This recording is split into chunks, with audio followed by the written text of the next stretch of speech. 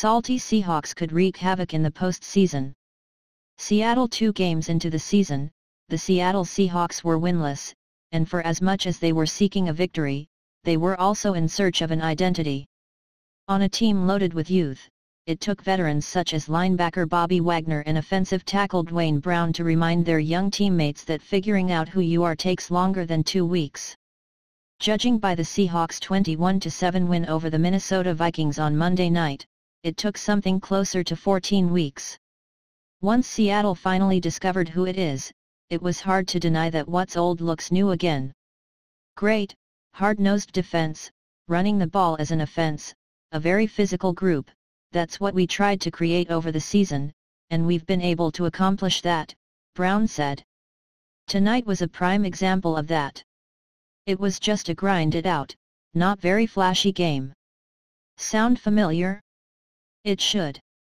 These Seahawks aren't the same group that lorded over the NFC in recent years, something Wagner has taken upon himself to hammer home to his teammates.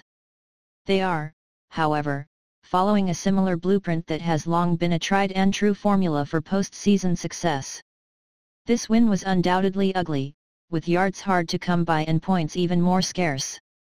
That's exactly what should concern Seattle's potential playoff opponents.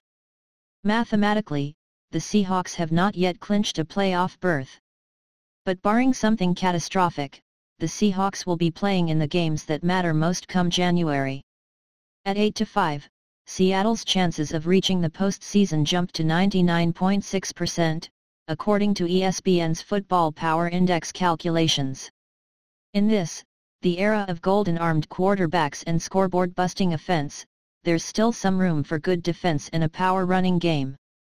The Chicago Bears showed it Sunday night against the Los Angeles Rams, and the Seahawks doubled down Monday against the Vikings. For much of this season, the Seahawks defense hasn't looked dominant.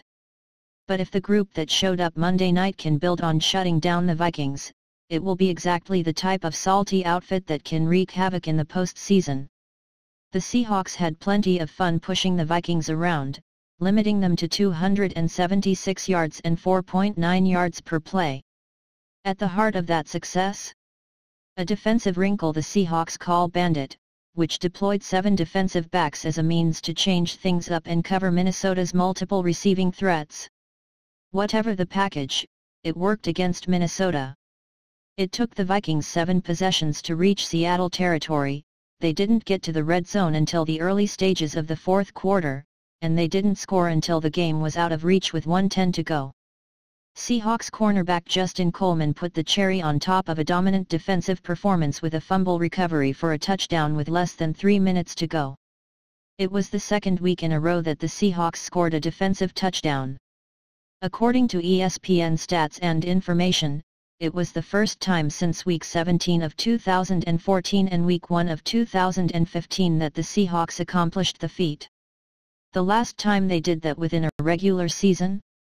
During their Super Bowl championship season in 2013.